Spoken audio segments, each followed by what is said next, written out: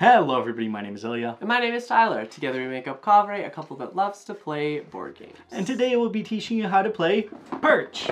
Woo! Perch is a game designed by Doug Hetrick. Its illustrations are done by Anna Block, and it's published by Inside Up Games, who helped sponsor this video. Now in Perch, you'll take a roll of a flock of birds, trying to kick out the other birds and taking control of all the land there is to be. Evil, evil, evil. Now this game is a prototype, so everything you see here may be subject to change, but let's head on over to the table and teach you how to play Perch. As always, you'll begin by setting up. First, you'll assemble your homestead. You'll separate the location tiles by their backs, basic, special, and woodland creature. Then you'll set up the game based on your player count. For a 2 to 3 player game, you'll draw 3 basic, 2 special, and 3 creature location tiles. You'll shuffle them and arrange them like this. For a 4-player game, you'll draw 4 basic, 2 special, 4 creature location tiles, shuffling and arranging them like this. And finally, for a 5-player game, you'll draw 5 basic, 3 special, and 5 creature location tiles, shuffling and arranging them like this. There's a list of recommended locations for your first game. Today we'll show you our 4-player game with the recommended locations.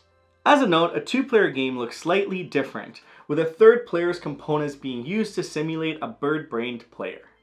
You'll now check your locations.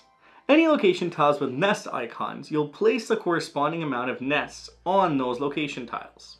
For each creature location tile in play, you'll gather the matching card and standee. You'll place these within reach of all players. The remaining nests and creatures can be returned to the box. You'll then place the fountain board within reach of all players based on the player count. You'll place the round marker in the round 1 space, birdhouses and lightning tokens equal to the number of players on the round 4 and 5 spaces. Each player will then receive their flock, 28 birds of the same color, and a scoring token which you'll place on the fountain board. Lastly, you'll select your hidden objective. You'll first sort the cards so that they correspond to your player count, shuffle and deal 2 cards to each player. Simultaneously, players will decide one objective to keep, the other will be returned to the box. You'll choose a first player and you're now ready to play. In Perch, you'll place your own and your opponent's birds strategically, aiming to score the most points by controlling locations and migrating to the fountain. The game is played in 5 rounds. Each round is divided into 4 phases: migrate, recruit, perch, and upkeep. Let's go over them. During the migrate phase, 2 birds from each player's flock are added to the migration bag. Keep in mind the location tiles, as some will allow players to place more than just 2 birds into the migration bag. It is now the recruit phase. In the recruit phase, you'll shake the migration bag, and in turn order, each player will draw 2 birds from the migration bag and take 2 birds from their own flock. This will leave each player with 4 birds, 2 of their own and 2 from either their own or other players' flocks.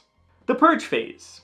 Here in turn order, you'll send one of your recruited birds to any location, and you may also execute 1 bonus action each turn. The order is up to you. You'll repeat this until all players have placed their birds. Now let's look at the tiles and perch conditions. First, only 1 bird may be placed at a time. Birds may only perch on location tiles. They cannot be placed directly onto the fountain or plaza. There's also no limit to the number of players or birds at a location. Birds of the same flock must be stacked together, and a stack can only contain birds of the same color. You can use a clear base to stabilize your flock if they're getting rowdy. A bird may be placed in the nest if it's unoccupied, or if there's a nest already occupied by bird or birds of the same flock. A nest counts as +1 bird for the flock that occupies it. Now let's look at the bonus actions. Number 1, activate a woodland creature. If you gain control of a woodland creature in the upkeep phase, you may activate its ability. Only 1 woodland creature may be activated per turn, and each woodland creature may only be activated once per round. Woodland creatures often help birds move to the fountain. Number 2, build a birdhouse. In rounds 4 or 5, you may use your bonus action to place a birdhouse atop any stack of birds. Once it has been placed, no birds may be added to or removed from that stack. The stack will not be affected by woodland creatures or lightning strikes, and a birdhouse will count as +1 bird for the flock it's placed on. Lastly, number 3, zap a bird. In round 5, you may use a bonus action to remove 1 bird from any location using your lightning token. The player whose bird was zapped will place their bird in the fountain. Note, you may also zap your own bird here. Now it's time for the upkeep phase. First, you'll score each location. Scoring will occur at the end of each round. Starting from the leftmost column of locations, you'll tally scores for each location, top to bottom, left to right. Locations are scored by awarding points to the player whose flock has the most, second most, and third most birds at the location. Remember, nests and birdhouses count as +1 bird in the flock. Here's an example. Blue here would score 3 points, red will score 5, green will score 2, and yellow will not score points. Now how do ties work? Well, ties cancel. If 2 or more flocks are tied, the players are not awarded points. On top of that, they remove scoring opportunities for other players in that location. After scoring, you'll redistribute the turn order tokens so that the player with the highest score is first, followed by the player with the second highest score, and so on. In a tie, the player at the bottom of the stack is considered ahead as they arrived at that score first. Then you'll trigger any location that activates during upkeep. Some locations will activate after scoring. You'll trigger the locations in the same order as we scored them, top to bottom, left to right. Generally, 2 things could happen when a location is triggered. A player gains control of a creature, or birds are moved to the fountain or plaza. When gaining control of a creature, you'll take the matching creature's card and place the creature in the play area. The first time it's placed, it'll go on its home tile. When control shifts, you'll simply pass the creature card without changing the location of the creature in the playing area.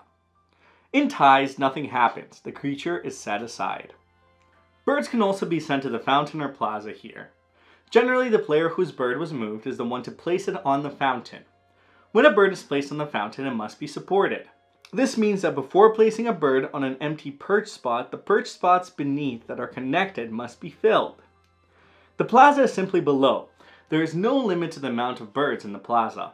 You'll now advance the round marker. If you advance the round to 4 or 5, each player will receive either a birdhouse or lightning token for their use.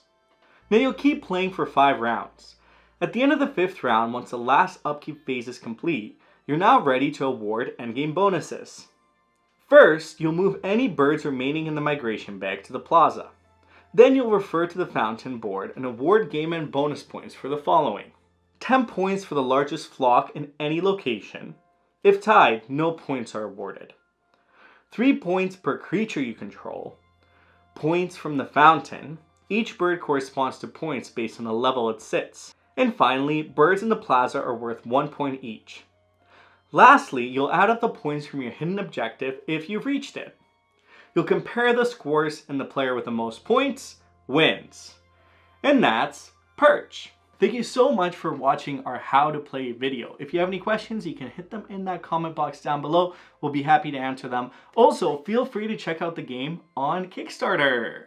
So you can hit that link, that crowdfunding link, learn more about the game, see what everybody else is saying, because Perch is pretty fun. Yeah, and you can decide for yourself whether or not you'll want to play this game. If you did like this video though, please be sure to hit that thumbs up button, hit that subscribe button if you're new here, because we make weekly board game content.